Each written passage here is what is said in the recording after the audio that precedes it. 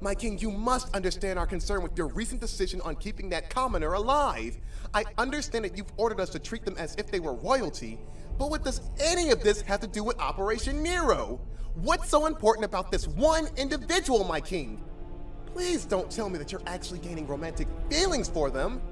Need I remind you that this filthy, low-life, irregular piece of trash infiltrated the kingdom for information on us? If my men and I hadn't captured them, who knows what the resistance would have done with that kind of sensitive information? So again, my king, I must ask, why are you so fixated on this unclean irregular? Before I answer your question, Lieutenant, answer something for me. What am I to you?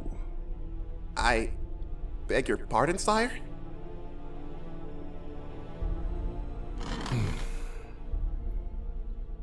Lieutenant, how long have you been serving under me?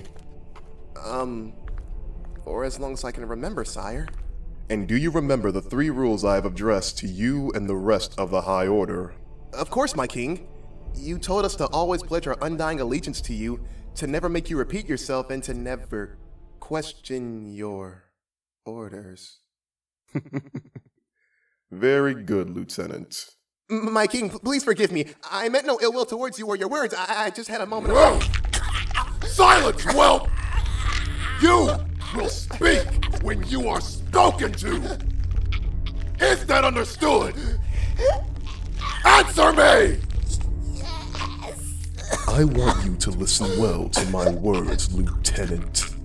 The next time you say anything out of line about my loyal subject, or even think about questioning my word, I will grind your bones into dust and paint the walls of this war room with your blood. Please forgive me, my king. There you go again, talking without my permission. But don't worry, I know a way to fix this little problem. Sire, no, please. Forgive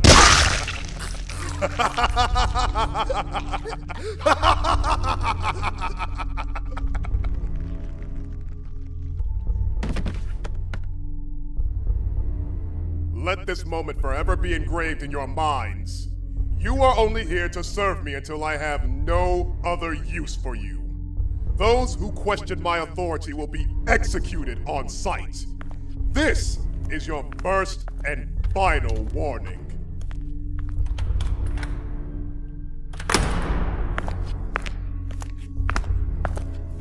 Well, aren't we the nosy individual?